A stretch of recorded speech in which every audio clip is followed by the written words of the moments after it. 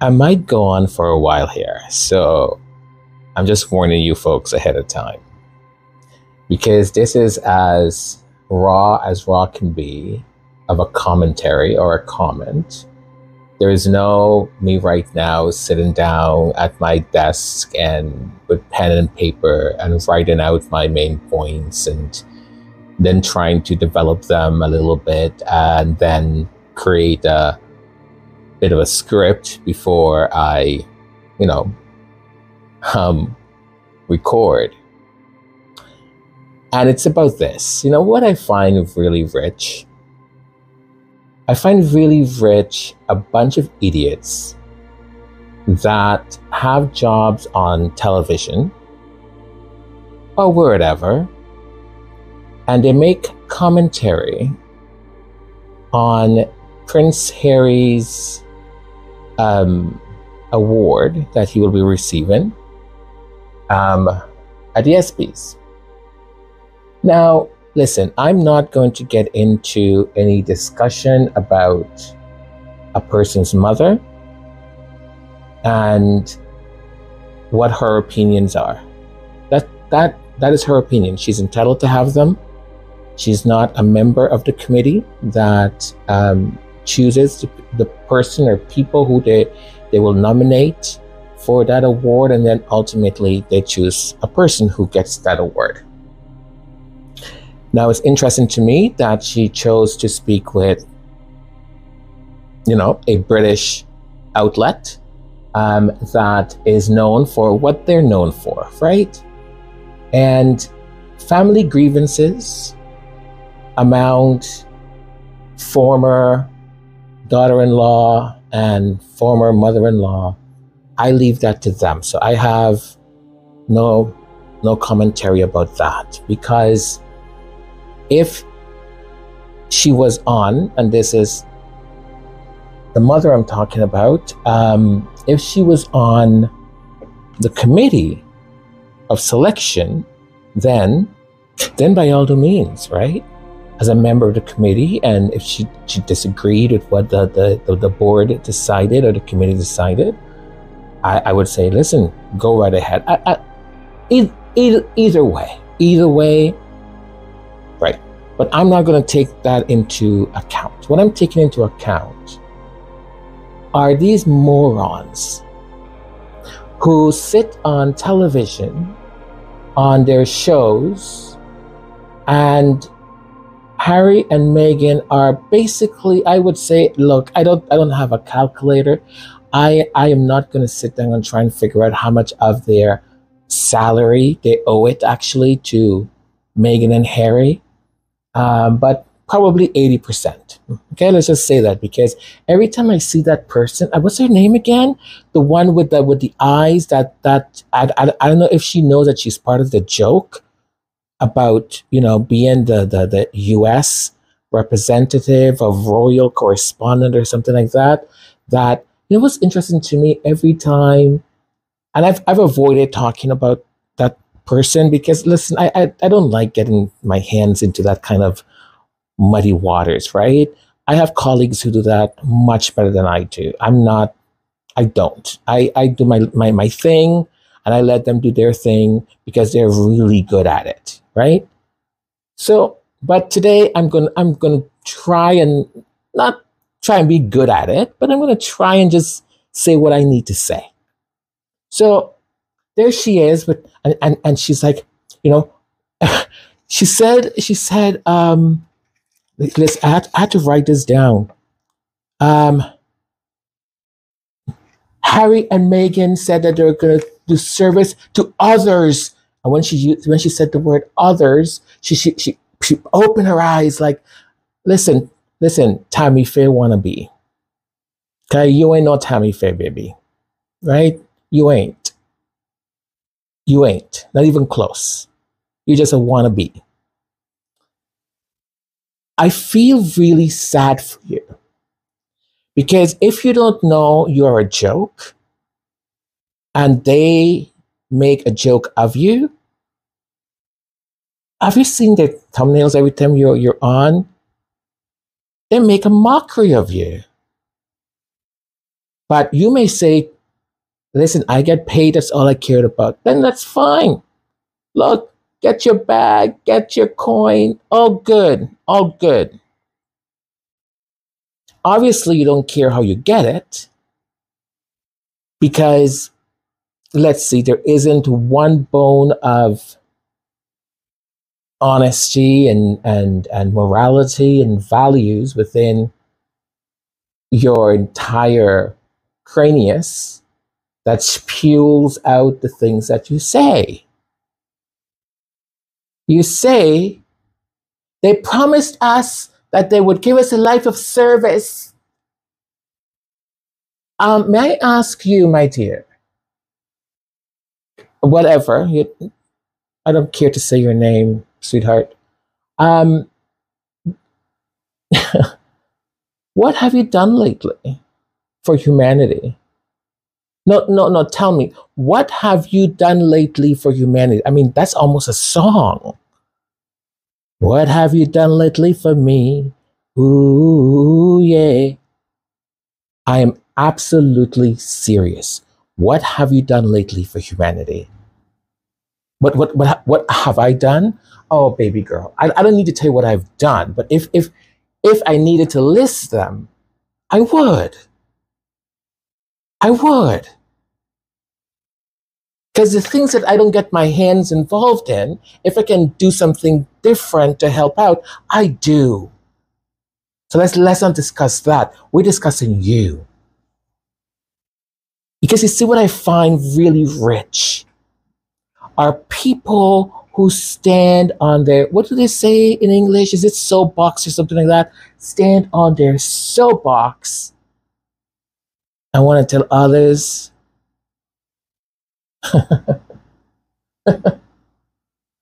how rich. How rich. And let me see. Then this Mikey baby, Mikey. Listen, I don't like attacking people's like looks or anything like that. I'm not going to do any of that, right? But let me just say that I think the sadness of the state of intellectual sincerity and honesty in British media and those that call themselves journalists, even Animal Farm, the pigs are more honest. How can you all just live with yourselves is beyond me. But I guess you get a paycheck at the end of what, 2 weeks, a month, whenever it is. But what you don't realize is that this universe we live in, this planet, this earth, this place, Mother Earth, has a way of, how can I put this? Sending you back one way or another 100 times more of what you've wished upon another person. I don't wish either one of you anything that you don't deserve or that you have not already wished upon yourself. Because you see, already have. So there's nothing for me to say. What I'm trying to say is just your dishonesty in regards to, oh, well, they're not A-listers anymore. They're not being invited to the Grammys and the Oscars.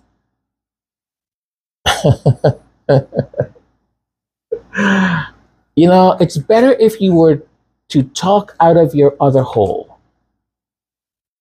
The other one, the dirty one, yes, that one.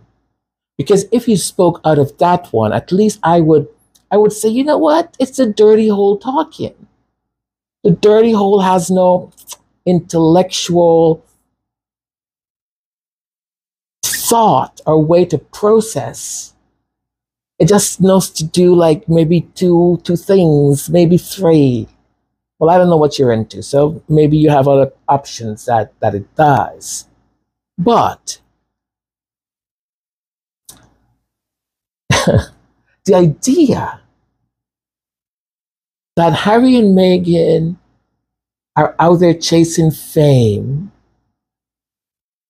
and the idea that Meghan will have to, let me see, beg her former colleagues, co-stars from Suits to come on some podcast. And that, what did you say? Yeah, the podcast failed so badly that she had, and even the company she worked for slammed her about it. You know, your dishonesty is either idiotic, stupid, or you don't know how to read. Because last I checked, when archetypes, I think you're speaking about archetypes, right? Because if you're not, then my apologies. But I'll speak about archetype because that's the one that I know about. If there's another one that really failed, you know, you can reach me here or something. Leave a comment. Archetypes, as far as I know, it's either the only one or one of the only podcasts that beat out the Rogan guy, the number one, and all of it, the number one. Now, your dishonesty, because I'm assuming you can read, right? At least put two sentences together. Time and time, week after week, we saw where the podcast landed. In most countries, number one. In others, in the top 5. And many people around that time subscribed to that company that was hosting, right, the platform. So, if I'm not mistaken, I think one of the executives or someone had said, you know, our membership or subscription or has increased by this much. And the person had said, I think in great part it has to do with archetypes, because it's if it's not number one, it's in the top 5 in most countries around the world. Now, what happens when an executive becomes disgruntled because they're not going to get their way or whatever? Now, things are signed, right? The deal is done. Meghan walked away with her entire library for her podcast,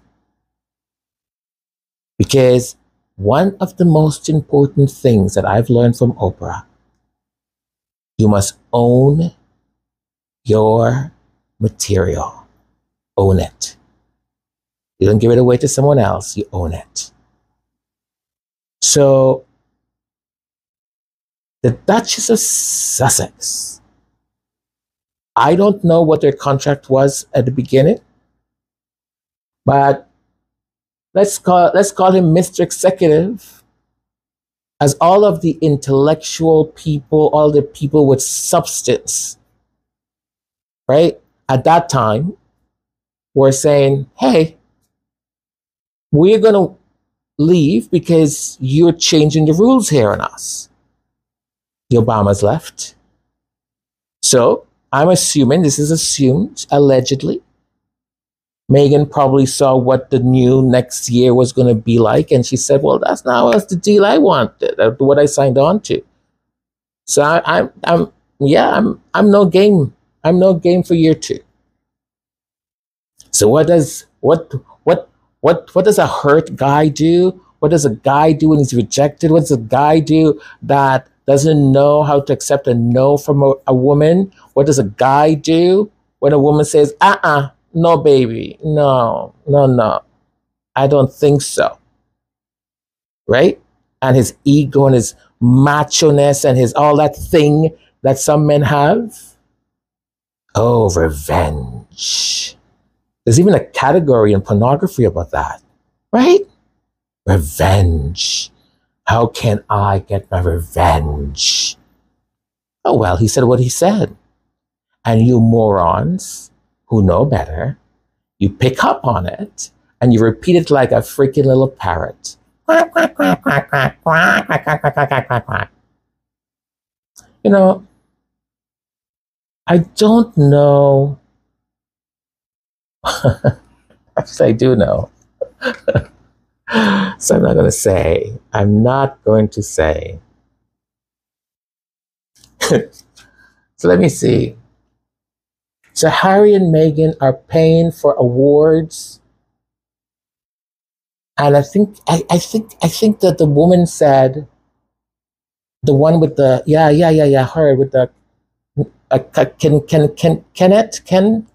whatever her name is. The one who wants to be, Tammy Faye. Now, you're paying for the awards. You know what? I'm going to give you this. What if they were? Let's say they were. Why do you care? Why do you care?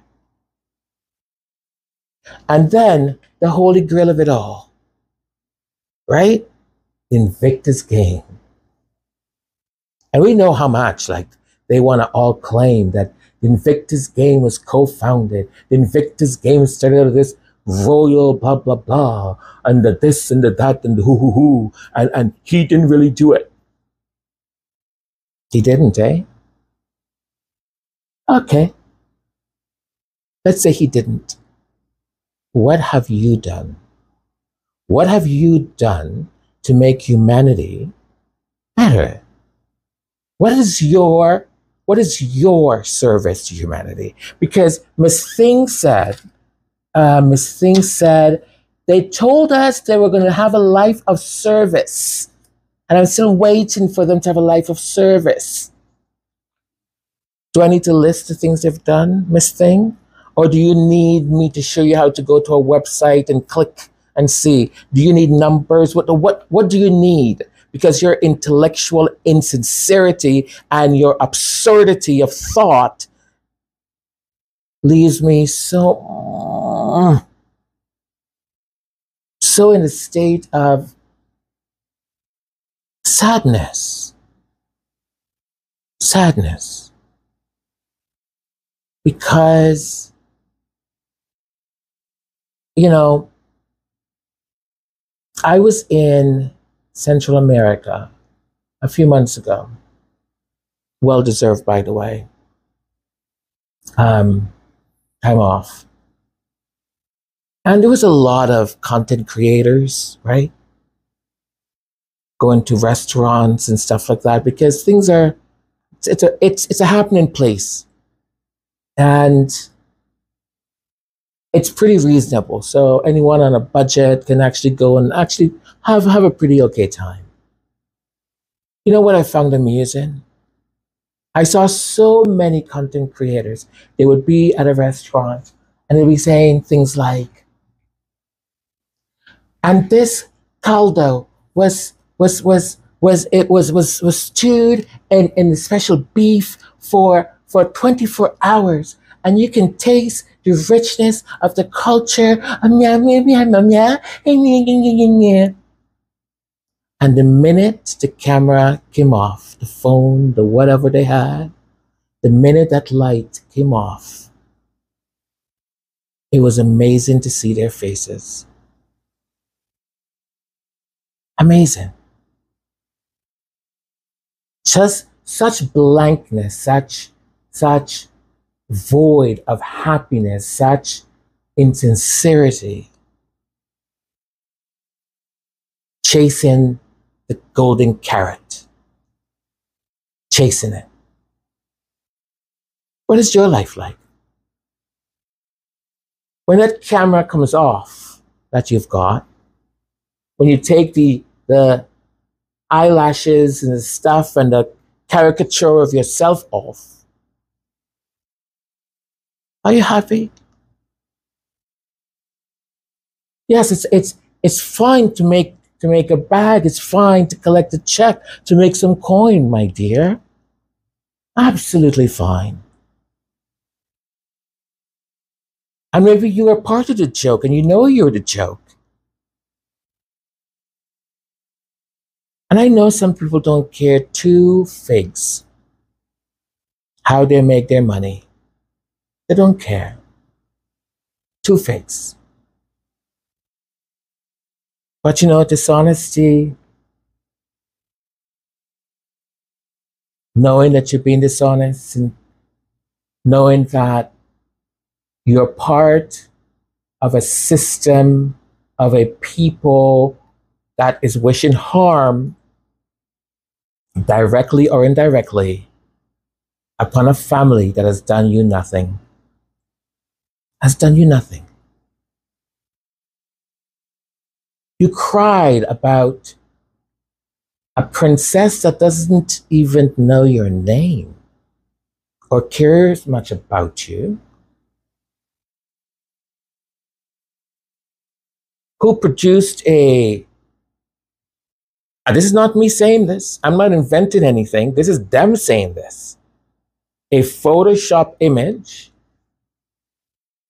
If her husband was a man of honor and dignity, as some of you claim he is, he would have not allowed, let me say that again, he would have not allowed his wife to be blamed. Ever. Ever. But no. He said, go ahead, blame her. Even though he said he took the picture. As his wife sat on a bench, and let's not even argue whether the photo is something that was created or not. Let's just assume it was all real. A wife, the love of my existence, is going to speak to the nation and to the world. And I'm such a good husband, I'm such a man that I will not sit next to her. But in her speech, she goes, and he's right beside me. Right beside me.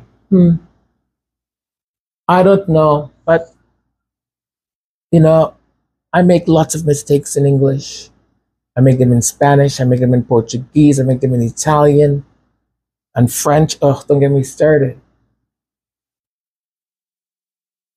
But you know, let me tell you something that is personal for me. My mom has had, I would say, two very life-altering health situations.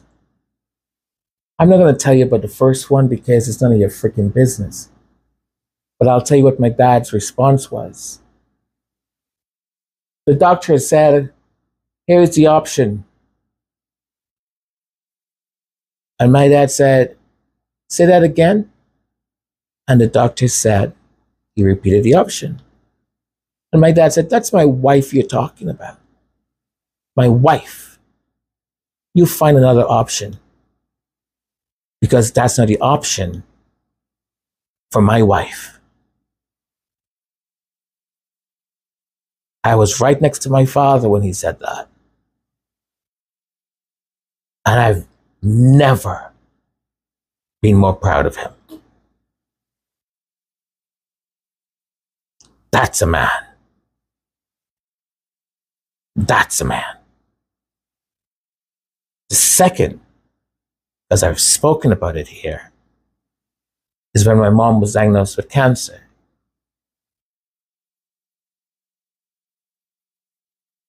And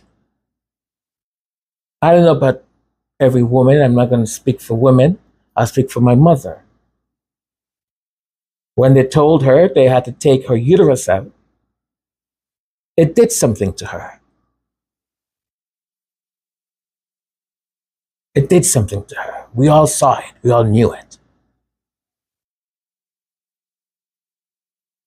My father, her husband, he was step by step by step by step next to that woman. And even though, let me make it very clear, sometimes she wasn't an easy person to get along with. Understandably, she wasn't. There's a lot of stuff happening.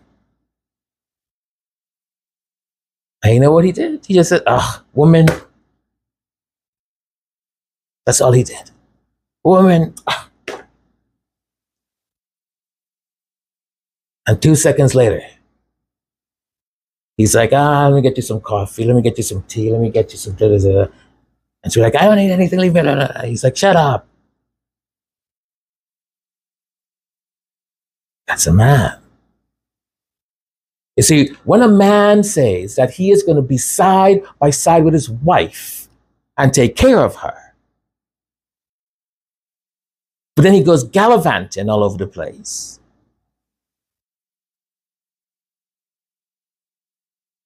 that makes me question.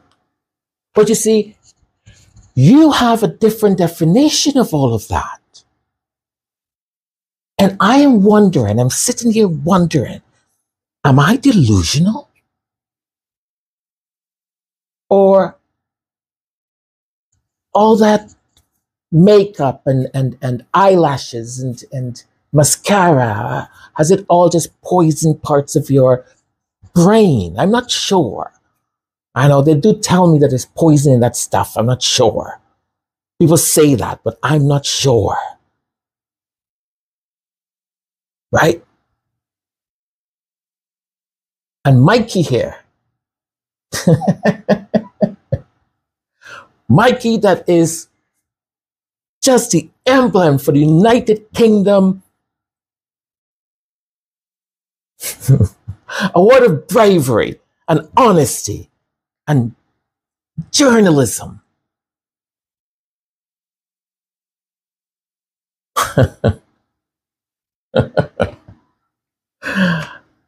Oh, you all fascinate me. You fascinate me. You make me sad. You know, at the end of the day, I get it. We all have to pay mortgage or rent or whatever.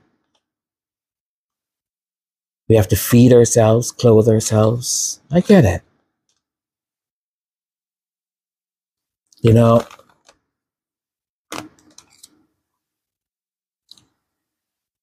you say that the public sees through all of this. I hope so. I hope they do. Because I know some people are just stuck in this environment of hate, of misinformation and falsehood, of false prophets. False prophets. There's so many these days. People who have failed in their oath to their profession and don't care a damn. People whose egos determine how they're going to attack a woman because she didn't return a call or something like that. Sad, sad, sad. You know, my father taught me at a very early age. Actually didn't teach me. He showed me by the things he did, by how he behaved, what a real man was. You see, I have this uncle who I guess you folks would call Real man, you know? Big macho. Big mouth. Talks a lot. You know? He's quick to be in fury. Ready for a fight. And I remember at one point, someone said to me, gosh, your uncle is so cool and awesome. You know, he's a real man. He's like a macho. And I remember saying, that's what you think? I said, well, you're entitled to your opinion. I have other examples of what a real man means. And no offense to my uncle, but he's a man. He is a real man, as far as I know. But if we go by what people define and their definitions, and I've said this before on this podcast, they're real men doing hard jobs every day. Real men who take care of their wives. Real men who take care of their sons, their daughters. Real men who go out and work hard in order to provide, take care. Real men who take responsibility for their actions. Real men who don't lift a hand to show authority or strength. Real men who are not embarrassed by the things they have to do to take care of their wife or their child, their children. Real men who's never asked once, not once, for any praises for what they've done. Nevertheless, happy for them to receive it. This man that you so feel, whatever you feel about him,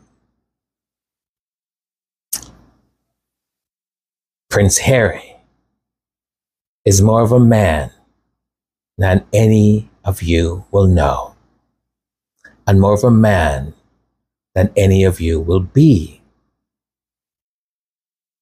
and more of a man that you wish you could even breathe the air he breathes. You're a sad excuse, monsieur, to call yourself whatever it is that you call yourself. And, madame, I will not disrespect you. My father, the real man, taught me better. So I wish you all the best, as I always will. And may life bring to you in a silver platter that which you deserve. Adieu.